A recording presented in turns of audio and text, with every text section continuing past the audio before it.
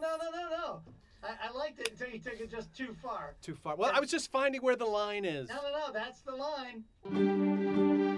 My name is Chuck Klausmeyer. I'm playing Giles. I met Bill early on, and I loved this guy from the minute I met him. And I met Bill working at the Voicecaster, where I met him before I started working there. He's actually got me a job there, you know, directing and working with him, and we would direct each other. He's the guy that taught me you only compete with yourself. You don't compete with everybody else. You just compete with yourself. You be the best you that you can be, and that's all you can do. I met Shane through Bill. He's a great guy, great sense of humor. Anybody who can put up with Bill has got to be good at what they do. So I had respect for Shane immediately, just knowing that they were partners. I would say that for this, there was, for Giles, he was a different character in the sense that he was gruffer, more of a killer.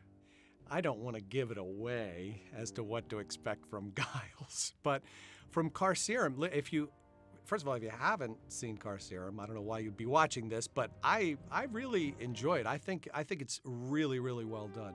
But it's not the kind of thing that I'm normally drawn to. And in particular, this is all in, you know, your mind.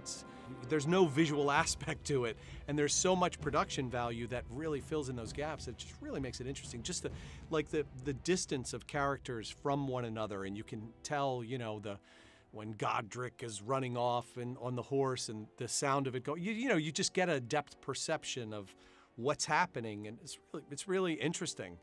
And the production value is really, really high.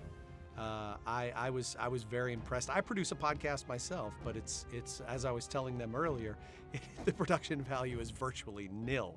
I wrote a little guitar sting, you know, I got my buddy Gary Giambo to play it, and you know, we put it in there, and that's it. And most of the time Mike records from his kitchen table. You can also find me on Discovery Plus in a show called 6 Degrees with Mike Rowe, which is, you know, like 6 Degrees of Separation or 6 Degrees of Kevin Bacon is what it is. It's a show about connections.